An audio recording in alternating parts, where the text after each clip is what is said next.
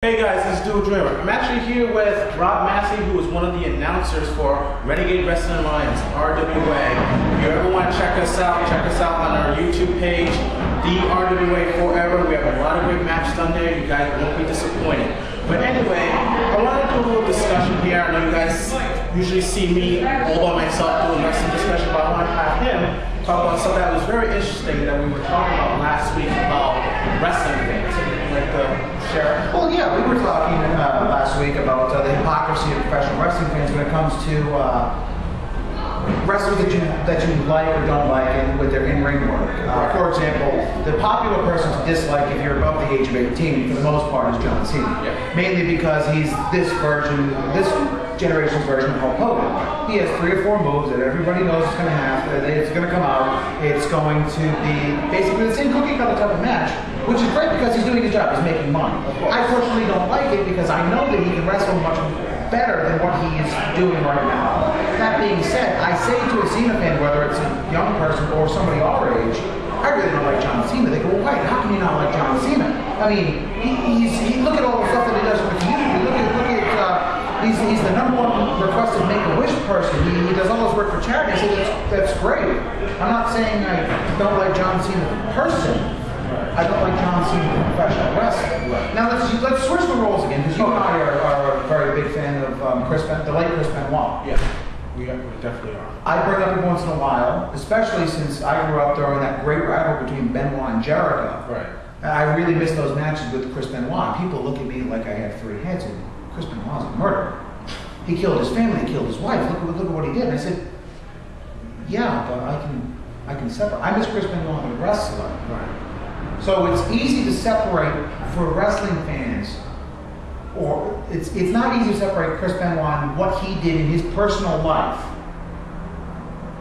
and be a fan of that, but you can't hate John Cena's in-ring work because of all the stuff that he does in his personal life. Right.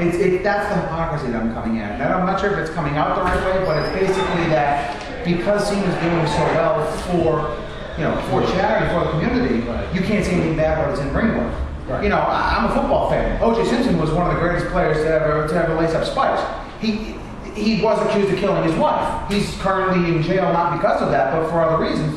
Doesn't mean he's a good person off the field, but as an athlete in the field, he was great. Chris Benoit was a great in-ring worker. Right. I've always said that to a lot of people that, when it came to Chris Benoit, a lot of people would say, F Chris Benoit, he was a murderer, he's a child murderer, he's a coward, and all that stuff. And I said, listen, I always remember him as Chris Benoit. And plus, a lot of fans will always say, oh, I know Chris Benoit. And I told him, no, you don't. He said, oh, I watch his documentaries, I read his books. It's like, that's just the tip of the iceberg.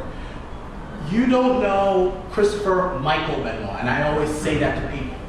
Even his own friends, what happened with the tragedy, sometimes they were kind of still questioning, why would he do something like this? You know what I mean? And I prefer to remember him as Chris Benoit. The guy that would go out and work a match and would be the last person to leave the ring to a standing ovation, whether he won or lost, at any show that I've ever seen him live. Exactly. And I will say this, I also respect John Cena. I'll say like he's not a great wrestler, but he's doing his job, and he's making, I mean, see, you're making $16 million a year, right, then you're doing something right. Right. It's just like Hulk Hogan. Like everyone said, oh, he's not a great wrestler.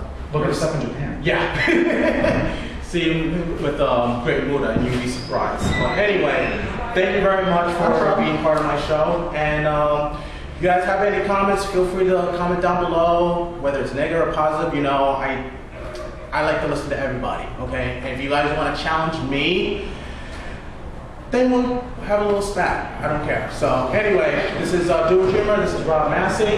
Like I said, watch RWA. The RWA forever. I'm in it too. It's a Sterling. Great wrestler.